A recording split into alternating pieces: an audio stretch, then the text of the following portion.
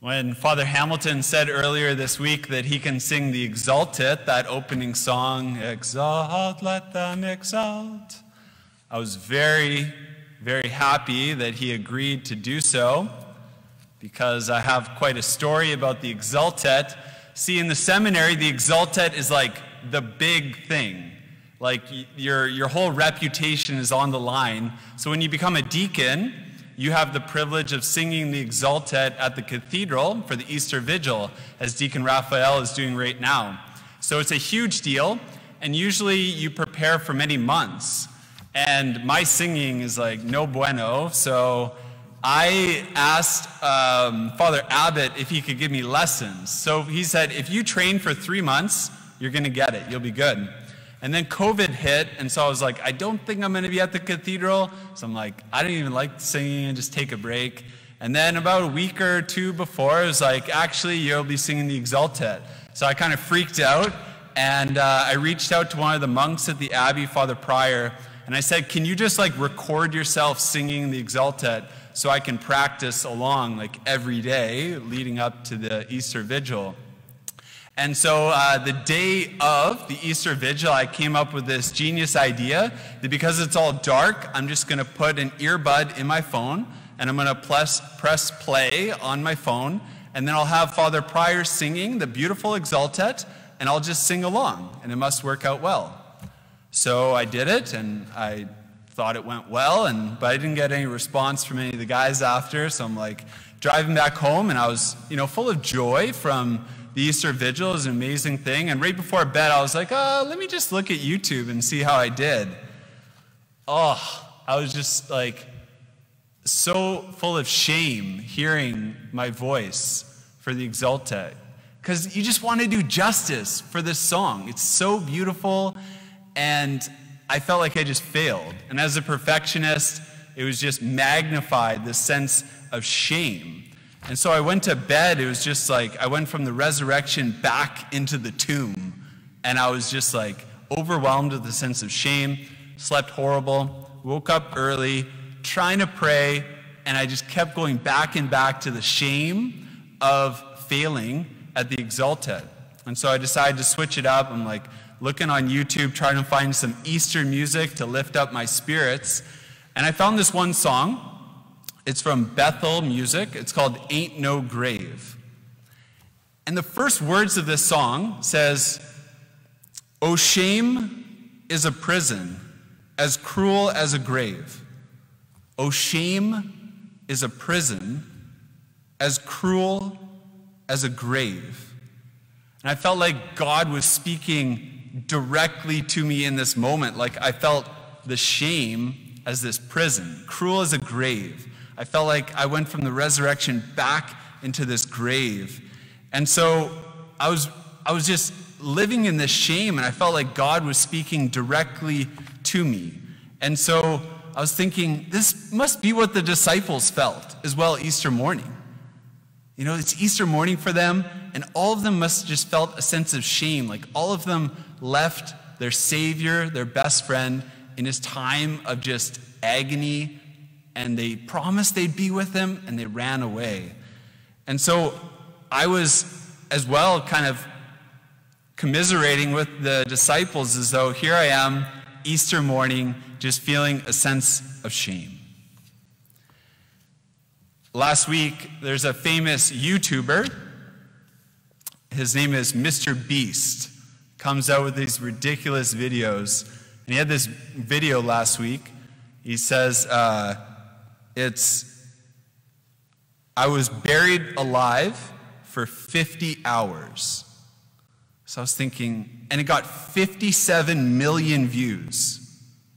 They watched this documentary of this guy being buried in a grave for 50 hours, 57 million views. And as I was reflecting upon my Exultet experience of shame, feeling like I went back into the grave, just hearing the people's stories as a priest, I feel like so much of us, we all live in like a grave so often in our lives.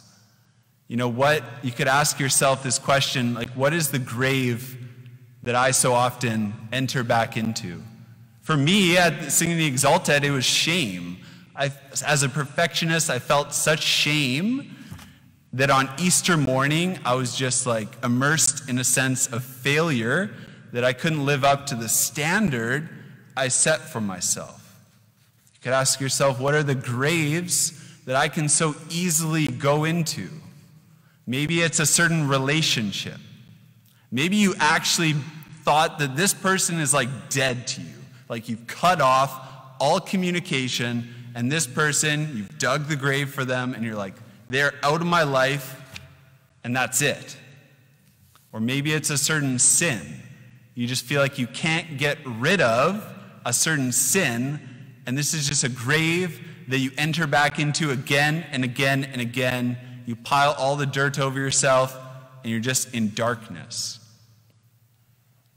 Maybe it's an attachment that you tried to get rid of over Easter, and you feel like there's no hope.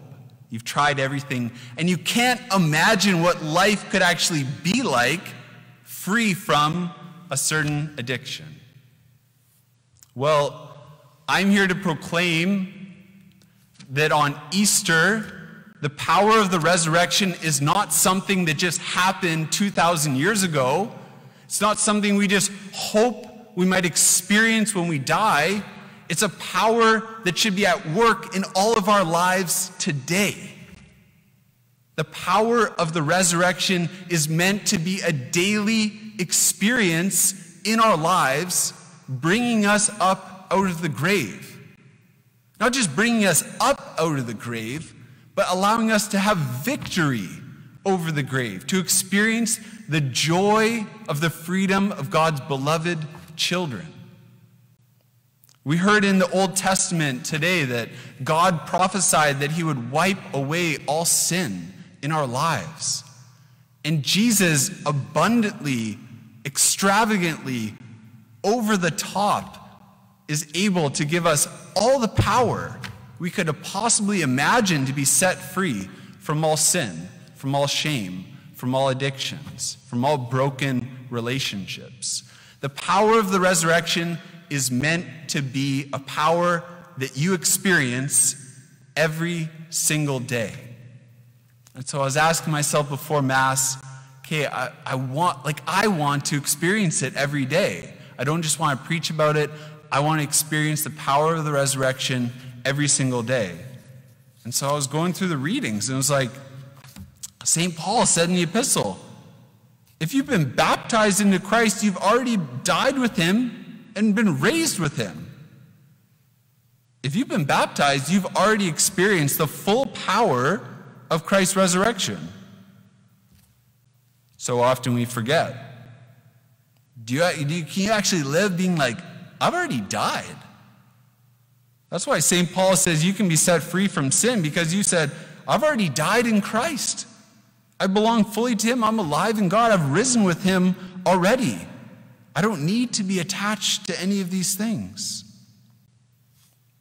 Today we heard confessions for 3.5 hours, and I was just imagining that when people walk into the confessional, there's like this grave. And it's like when they come in, they place themselves and all of their sins in the grave. They bury themselves, they unveil it all, and then the same God in the first reading who spoke and created everything uses priests, Father Hamilton, myself, to speak a word that sets people free and brings them back to life. I felt like every person that came in, we had 66 come in today for confession, over 3.5 hours. I felt like every person there was going through a resurrection experience. That's what we're meant to experience when we go to confession. Going to confession is like I am walking into the grave and Christ is giving me new life. I am rising from the dead. And one of the beautiful things is that the first thing Jesus gave the apostles after he's raised from the dead, the first thing he gave them was the power to forgive sins. These were men living in so much shame and fear of what happened. Shame for abandoning Jesus, fear for possibly the persecution that they would have to endure. And what did Jesus do? He went beyond the walls and he gave them the power to forgive sins. And so if you want to experience the power of the resurrection, that's what Jesus wanted for the apostles. That's why he gave them that power right away, so that we could experience being set free, rising from the grave that we so often enter back into. And what did Jesus give the apostles right before he went through his passion? What did he set up? The Eucharist, Mass. And he said, do this in memory of me. And so every single Mass, when we receive Holy Communion, you're not receiving bread, you are receiving the risen Christ. Have you ever thought about that? I'm receiving the risen Christ every time I receive Holy Communion.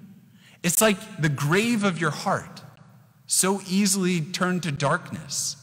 Jesus enters in, and he wants to bring new life.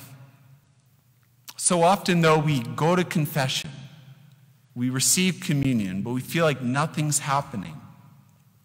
I encourage you to go to confession, receive Holy Communion, expecting to be risen from the dead. Expect that the risen Christ will change your life every time you go to confession, every time you receive Holy Communion. Jesus rose from the dead so that not only we would experience the resurrection of the dead when we die, but that we would experience it today. Father Hamilton and I desire with our whole heart, our whole lives, to live in the confessional, to celebrate Mass, so that we can give you an experience of the resurrection.